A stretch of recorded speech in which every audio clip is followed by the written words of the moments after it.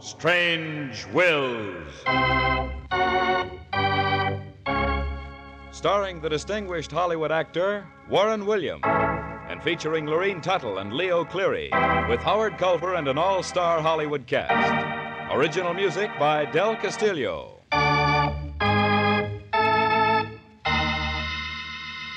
Dead men's wills are often strange. We cannot attempt to understand them or try to find the answers. We can but tell the story. This is Warren Williams bringing you the story of Miser's Gold. But first...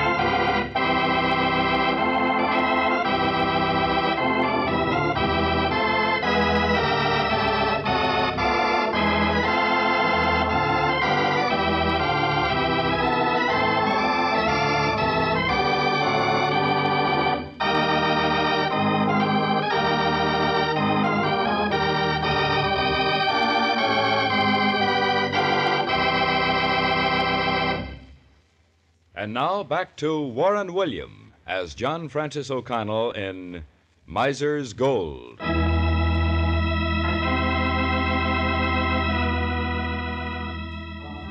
Of all the strange, weird characters I've had the pleasure to represent in probate matters, none, I think, ever can measure up to the caliber of Old Nick, gold miner extraordinary. I saw him for the first time on a cold March morning when he came up to my office for legal advice.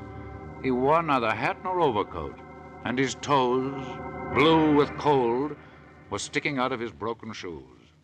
He was a character. Mr. O'Connell, I'm an old man, sick man, and I want to know what happens to your money when you kick the bucket. Well, Nick, under the law, it goes to your next of kin. If you have a wife and children, then... But I ain't got no wife and kids. Well, then to your blood relatives. That is, of course, if you die without making a will. And if I make a will? Then to whomsoever you name as beneficiaries, Nick. I only got one sister and two brothers. Well, you've answered your own question. But I don't want them to get my money. I hate them. Well, how about some charity? No, I ain't gonna give my money to no strangers, neither. Well, Nick, one thing is certain. If you have any money, you can't very well take it with you, can you? No, that's right. I can't take it with me. But then... ain't gonna give it to no strangers. And I don't want... Well, I'll think it over, Mr. O'Connell. I'll think it over. Now, how much do I owe you? Owe me? For that small consultation? Nothing, Nick.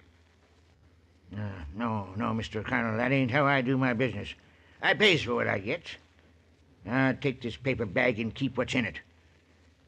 And when I make up my mind, Mr. O'Connell, I'll get in touch with you. Very well, Nick. Good day to you. Bye, Mr. O'Connell. Bye.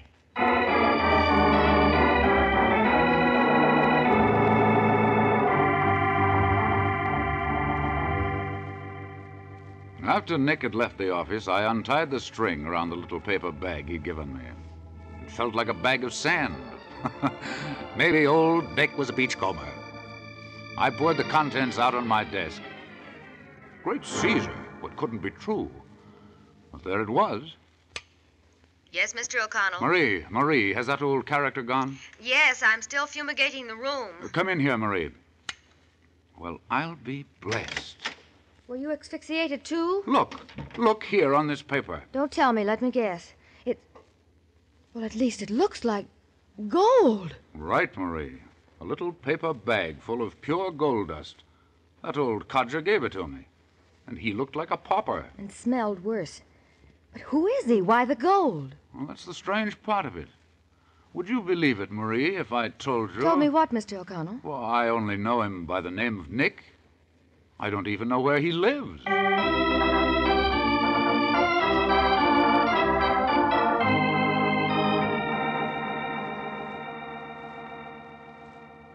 But as it turned out, that wasn't the last of old Nick. One morning, Marie came running into my office. Look, Mr. O'Connell, it's a postcard from that character that came in to see you. Huh? We know his last name now. It's Nick Bowler. And we know where he lives, too. Here, give it to me. Dear Mr. O'Connell, I thought over what you told me. I want you to come to my shack tonight. Take Silver Canyon Road to end. Then stop. And you'll see a path that goes up mountain. You'll have to walk the rest of the way. I live on the top of the mountain. You can't miss it. I want to make a will. Nick Bowler.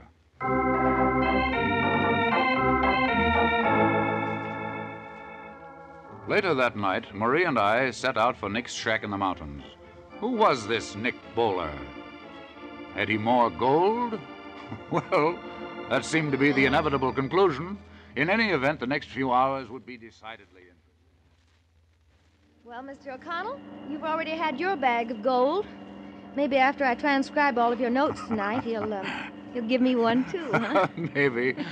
But don't have any high hopes, Marie. This Nick is certainly a crackpot. Well, maybe he won't have a dime. Probably gave you his life savings. But how do you think he ever got the gold dust? Oh, maybe he's a prospector. Well, here we are. This looks like the end of the road. Oh, Nick said when you get here, right here, to stop. We couldn't go farther if we wanted to. Now then, let's find that path. Oh, I never knew there was such a deserted place in the whole world. Well, it's dark, isn't it? Now I'll turn on my flashlight. Mm-hmm. Oh, there's the path. See over there to the right? Yeah, Look. that must be it, all right. Well, are you ready for a good climb, Marie? I didn't wear these pedal pushers for nothing. Oh, but this mountain looks awfully high. And steep, too. But let's get going.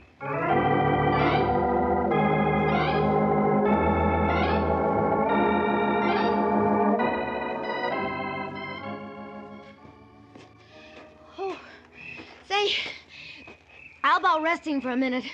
This is the charge of the Light Brigade, you know. Phew. Guess maybe you're right. Isn't there any end to this? We must be near the top. Can't be much farther. Suppose I give out with a few yoo-hoos. Maybe he'll hear us and show us a shortcut. Not a bad idea. Try it. Hello? Hello? Well, that ought to wake the dead. Let's see if he heard us. Oh, listen to those dogs. Say, wait a minute. This might be serious. They're coming this way. I think this is where we start our return trip. We couldn't make the car before they caught up to us. Yes, but we might be able to get up in this tree. All right, you quick. know. Here, give me your foot. Take them both, but get me Now up then, there. now then, up you go. Oh, I'm up. Now you hurry. Here, up Give me I your come. hand or something. Get up here. Here I come. Oh, just in time, too. Down, you blasted hounds. Get back to the house, you hounds. That must be old Nick. Well, here we are, Nick. Up here in this tree. The dogs busted out when they heard the woman's voice. See, they don't like women. I'm about as popular as a polecat. Now, just a moment, Nick. I'll jump down. I brought my secretary along to take notes, Nick. Miss Humphrey. You know Nick, of course. Well, if one of you gentlemen would please disengage me from this tree. I'm sorry. Here, give me your hand. Oh, for the days of Sir Walter Raleigh. Now then, down you come. Ooh. I'm glad you got here, Mr. O'Connell, both of you. Let me lead the way. It ain't far from here. Well, Marie, are you ready to begin climbing again? Lead on, Macduff. After this workout, I'll be ready to play ball with the Dodgers.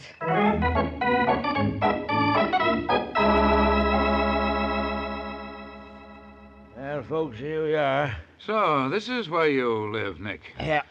No wonder you haven't any neighbors. Only got one. He lives about a mile away. You can see I don't live very fancy-like. It's just a one-room shack on the mountaintop. It ought to be nice and breezy. High on a windy hill. Sometimes I think the wind like to blow me and the shack right down the mountain. Let's go in and get down to brass tacks. After you, Marie.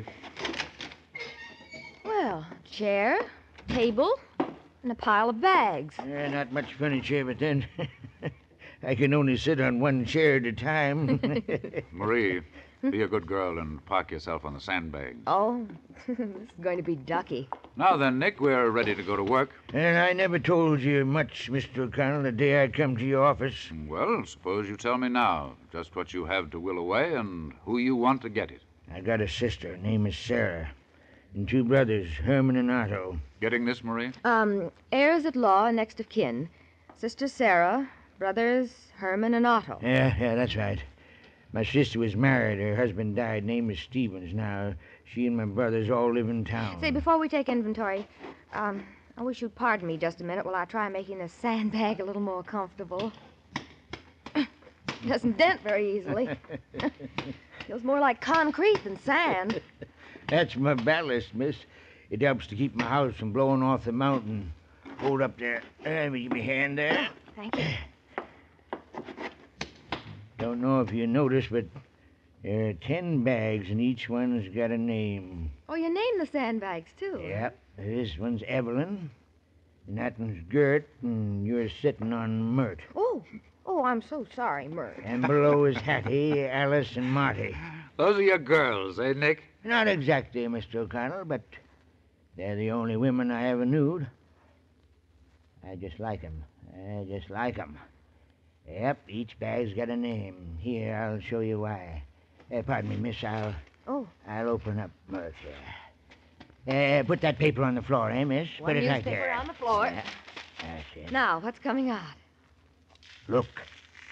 Gold! It's yellow. Oh, no, I'm seeing things. No, you ain't. It's gold, all right. Every last bag is filled with gold. Yeah, look at her run.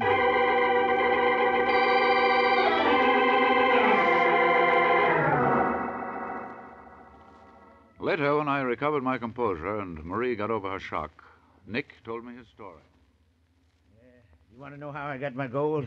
I'll tell you. In my family, I was always the dumb one. My brothers and sisters would laugh at me because I couldn't get no place in school. Oh, well, you certainly had the last laugh, Nick. And when my father died, he left his business to my 2 brothers, Herman and Otto, his house and money to my sister. And to me, he just gave me a mule that he used in his business. Her name was Annabella. Well, I took Annabella and went into the mountains. And nobody said goodbye. They was glad to get rid of me. One night I camped by a mountain stream. I was downright lonely, hungry, and sick of living. Annabella had wandered off to look for grass, and then... Arabella, what's the matter? Wait, Annabella, I'm coming. Oh, there you are. Now, let's see what your trouble is. Quiet, will you? Oh, so you caught your halter rope on a rock, eh? Well, keep your dander down, and I'll have you loose in 2 shakes. Stuck pretty tight. Come on, Annabella. We'll have to pull together now. Come on. I had to pull half the mountain off to get you loose. Now, be a good girl and bed yourself down. Annabella. Look. Where the stone came out. It's gold. Gold, Annabella. We've hit pay dirt. You see, sand full of pure gold.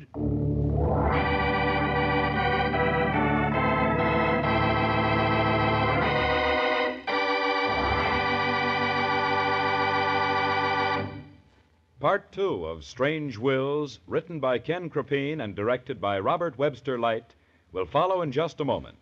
But first, a word from your announcer.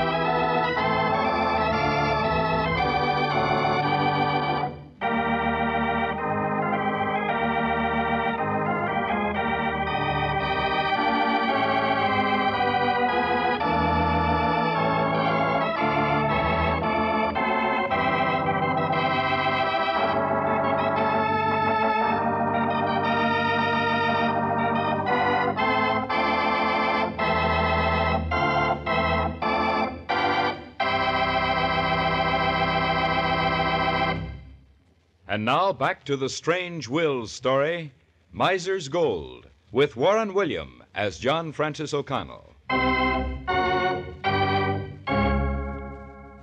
And in these bags, Nick, is what you got out of your placer mine? Yeah, Mr. O'Connell, I filled 10 bags with gold, I did, and then it run out. But it was enough. Took me over 5 years to get. Every night when I come in from the diggings, I'd let the gold dust run through my fingers. And when I filled each bag, I'd give it a name, kind of like a friend. I wish I had some friends like that, Nick. I'd settle for even one. Marie. Well, a girl can wish, can't she? Well, then my mule, Arabella, died. Buried her next to the mine. Got kind of lonesome and figured I'd pay a visit to my kinfolks. Thought maybe the years had softened them up. I was ready to share my gold if they was decent to me. I went down to the city.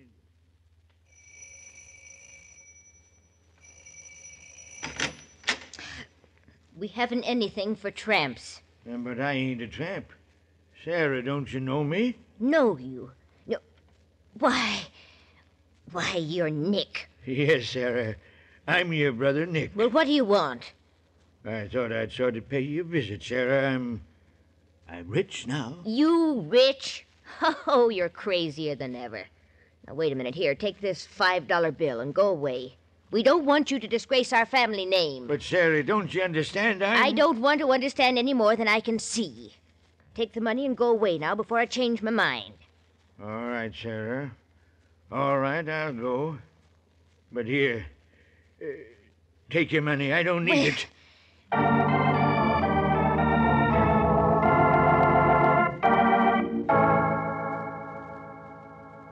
But news about my strike spread like wildfire through the town, especially when I paid my bills in gold. My brother Herman finally run into me one day on the main street. Nick, you can't imagine how glad we all are to know that you're well and rich. Good to see you. Yep, Herman, I done all right. We want you to come to dinner tonight. We'll all be there to kill the the fatted calf. Dinner? Yeah, but Herman, Sarah told me Then you must tell us all about your gold. Maybe all of us can share in your good fortune. Hey, Nick? After all, we are your blood relatives. Sure, come on over for dinner. About 7, huh, Nick? All right, Herman. I'll see you all tonight.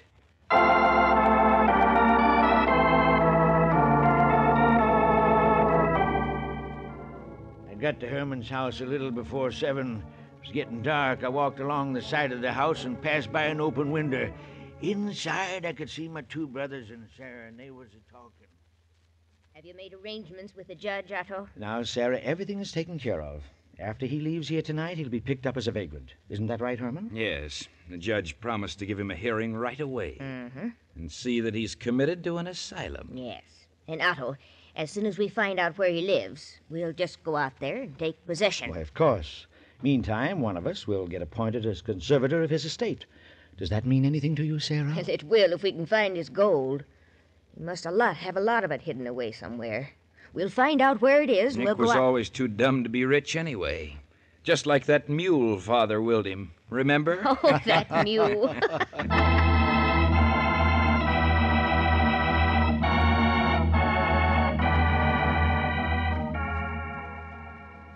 I come back to the hills, and I ain't never seen him since. Well, Nick, I can't really blame you for not wanting to leave them your fortune. But if you don't, it'll have to go to other people. I know.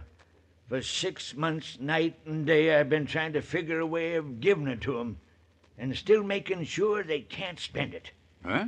But I guess it can't be done. They're bound to get it one way or another. I want you to make my will, giving my kinfolks everything. I'll take care of the rest. Yeah, I'll take care of the rest.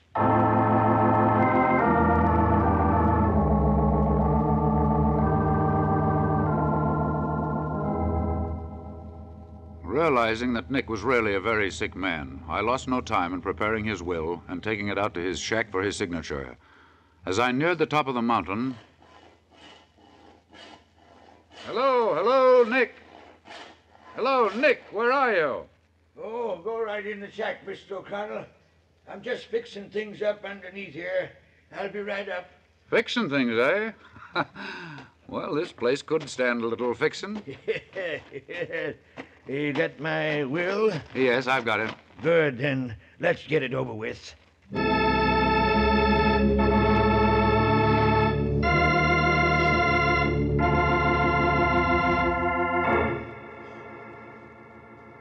Old Nick must have had a premonition of what was coming, because just a few days later, he was found dead in his cabin by his only friend and neighbor on the mountain. His neighbor called me immediately, as Nick had instructed him to do. After reporting Nick's death to the proper authorities, I called his sister, Sarah.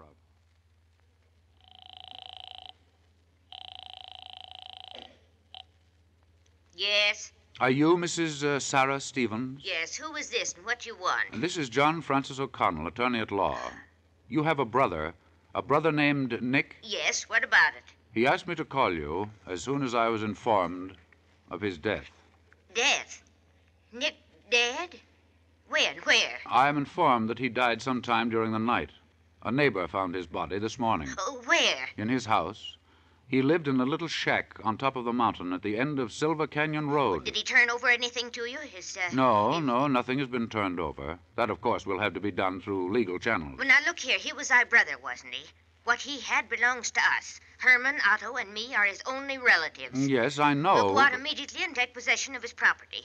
The end of Silver Canyon Road, you say? I wouldn't advise that, for two reasons. First, certain legal steps will have to be taken. The coroner will have to examine the body, and then provision will have to be made. All right. So you've advised us. You've done your duty. But just let someone try and stop us from going. What he's got belongs to us, and Mister, we aim to get it. Well, what a charming female. I could see greed coming right out of the telephone. I wonder why old Nick insisted that you call her as soon as you found out he was dead. To cinch he didn't want those 3 vultures to get his gold that quick. No, he should have known there'd be no stopping them once they heard the news. No stopping them's right. I bet they're on the way right now. I wonder, Marie. I wonder if old Nick didn't want them to get there first. What? But why? Well, what did he say the last time you saw him? How did he feel about it the day you went out there to have him sign his will? He didn't say anything. Felt fine as far as I could see. Yes, I remember. He was all smiles. Had a saw in his hand when I met him. What was he doing, trimming the shrubbery? He might have been trimming his beard, for all I know. Wait a minute. Marie, wait a minute. What's the matter, Mr. O'Connell? You look sick. I am sick, Marie. Get your hat and coat. Well, wait a minute. What's the matter? No time to talk now. Come on. We've got a trip to make, and every second counts.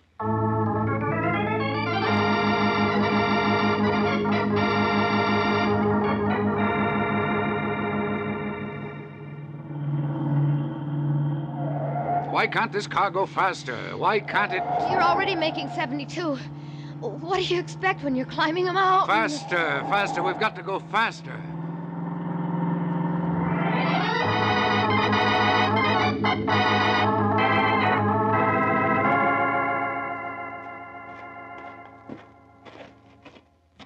Almost.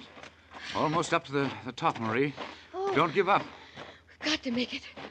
We've got to. Look, the shack is still there. It's still there. Oh, thank heaven. Come on, let's run for it. Yeah, I'm right behind you. We'll make it. There goes the shack. We're too late.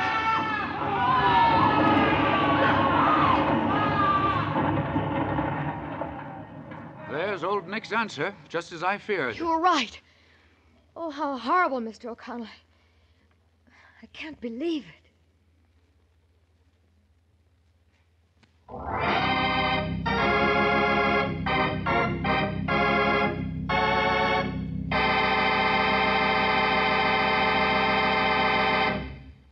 Warren William will be back in just a moment to tell you the rest of the story of the probate cause of Miser's Gold.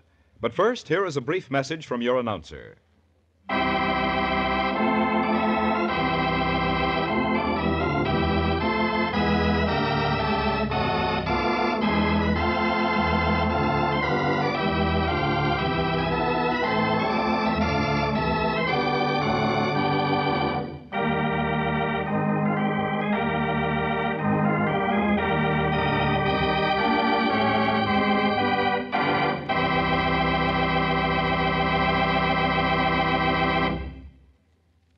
And now again, here is Warren William as John Francis O'Connell. You see, Marie, Nick knew that if I had any inkling of his mad plan, I would have stopped it. But how did he ever manage to have the shack tumble down the mountainside just when his two brothers and sister were in it? His family may have called him the dumb one, but in reality, Nick was shrewd and crafty. Mm-hmm. He knew all about the stress and strain of timbers from his experience working his mine. He knew, too, that Sarah, Herman, and Otto were greedy. Oh, yes. That they would rush out to his shack to find his hoard of gold the minute I let them know old Nick was dead. And if you remember, Nick insisted time and time again that they should be notified immediately. Mm-hmm. We know now that Nick sawed into and weakened the supports that held his shack to the mountainside and waited for his greedy relatives to bring him the revenge he so wanted. Oh. Well, they came all right. They stormed into the shack and began tearing everything apart looking for the gold. Their combined weight brought their own destruction. The supports collapsed, and the shack with its unholy three crashed down the mountainside. Well, it seems to me they were all guilty of one sin or another. Every one of them. And how unnecessary. If Sarah would only have listened, I would have told her that Nick had made a will and left everything to them. There was no necessity for their mad race to destruction. Well, that's about all. You know the rest of it. All but one thing. When did you first realize what old Nick was up to? It suddenly dawned on me the morning in the office. I remembered then that the day Nick signed his will, I heard the sound of a saw. Oh? And then I recalled how anxious he was to have me notify his relatives as soon as he died. Too late, I saw the plan of his revenge. He really got his revenge, didn't he? Yes, but not entirely. Sarah and Herman died, of course, but Otto survived the fall. And eventually he will get the entire fortune. You see, Marie, old Nick never learned that two wrongs don't make a right.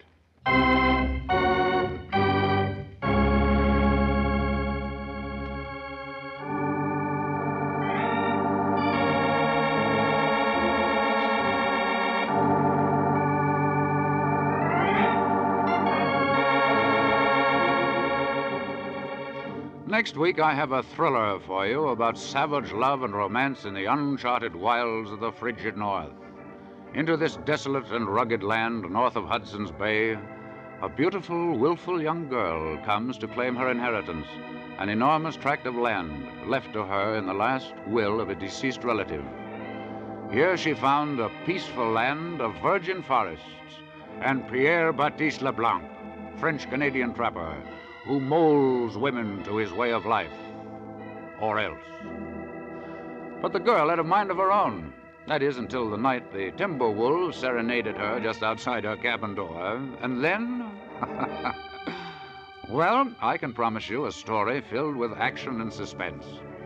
Will the strength and brawn of Pierre Baptiste Leblanc finally win over the determination of this pampered, beautiful woman to resist love in the frozen wastes of the far north? You'll find the answer in the story we call East of Hudson's Bay.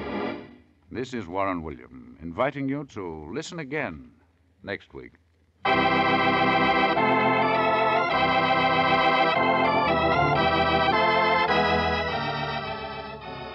Strange Wills is a Teleways feature produced in Hollywood.